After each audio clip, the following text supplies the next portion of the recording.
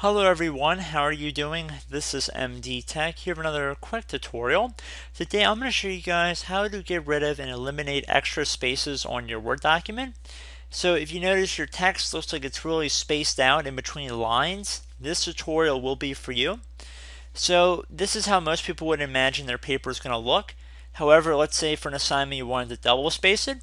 All you would do is just highlight over whatever area you want to double space using the left mouse pointer. So left click on the left side and drag over whichever area you want to double space or single space or what have you. If you want to do the entire document, you could left click on the Control and the A key at the same time. So just tap Control A. That would highlight the entire document. But for the purpose of this example, let's just try and do it with this individual paragraph. Once you've done that, I want you to right click in this space,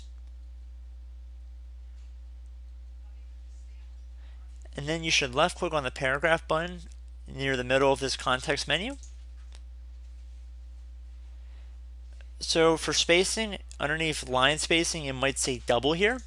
If you wanted to make it single, you could select that. And you can see now it is single spaced.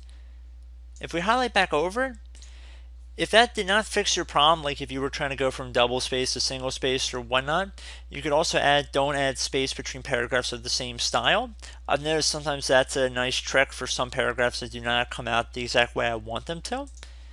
And let's say you wanted the double spaces area, just highlight over, right click, paragraph, and I'm just going to uncheck this don't add space, it's no longer necessary. And underneath line spacing, I'm going to select double, and I'm going to click on OK. And you might have to give it a moment, so just be patient.